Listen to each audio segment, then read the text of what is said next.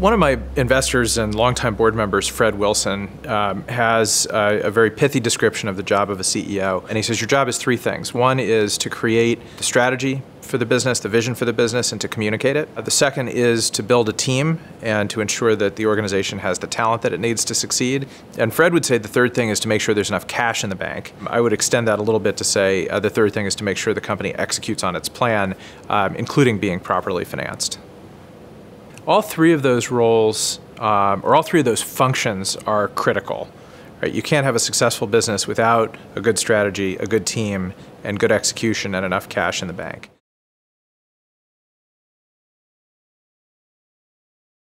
In the early days of a business, there are very few people that are going to be capable of generating the vision for the business or setting the strategy for the business other than you, maybe a close partner as a co-founder. So setting that vision is important, but I think even more important than that is being able to articulate the vision and communicate the vision in a way that's going to translate, that's going to make sense to all the different constituencies or stakeholders in and around your company. And that tends to be sort of three broad buckets: your team, your customers, and potential investors or shareholders. So CEO's vision, I would say, is as much about the communication of the vision and the strategy as it is setting it in the first place, because that's really how you're going to be able to rally people to your cause.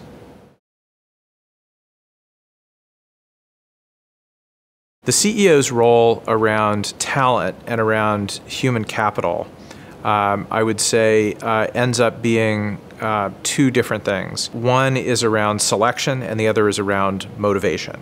And there are lots of different pieces of each of those things. But figuring out who to bring on board your organization is absolutely critical because, especially in the early days, those first 5, 10, 20 employees are the ones that are really going to make or break the business. They're the ones that end up doing the lion's share of the work, not you. And they're the ones that have an awful lot of power in shaping the culture and practices and behaviors of the organization. Beyond selection, motivation becomes incredibly important. So CEOs are leaders, are managers, and making sure that your workforce is motivated to jump out of bed in the morning and come give you their absolute best for 8, 10, 12, 15 hours is very important. That's what drives the business forward. That's what writes the code or greets the customers, whatever area of the industry your business works in.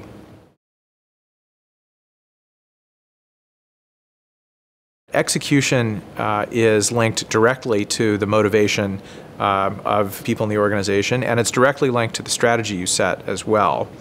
And making sure that goals are clear, that everyone is pointed and rowing in the same direction, making sure that deadlines are respected, and that people are held accountable for results. There are very few people who can do that as effectively as the CEO. Making sure there's enough cash in the bank and having the company properly financed, again, is it's one of those things that's sort of the lifeblood of the organization or the gas in the tank.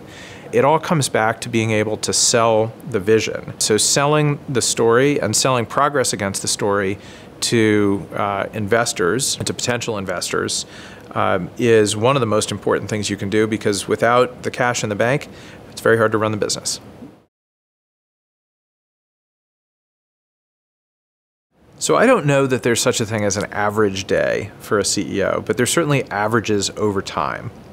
And for me, I always try to spend as much time in market as I can with customers, with partners, with prospects, understanding what their needs are, and how my company is either meeting those needs or could be meeting those needs, and building those important relationships. I would say over time that's probably about a third of what I do. I then try to spend about half my time internally. And internally can mean lots of things. It could be one-on-one meetings with people who report to me. It could be team meetings with my executive staff. And the rest is going to be odds and ends. It's going to be time with board and investors. It's going to be time thinking and reading and learning and working on projects myself. And then a certain amount of time that's going to industry events. Obviously that blurs with being in market. On any given day, you're going to do some of those things. Occasionally you'll do all of them. So no day is typical, but over time that's how it balances out.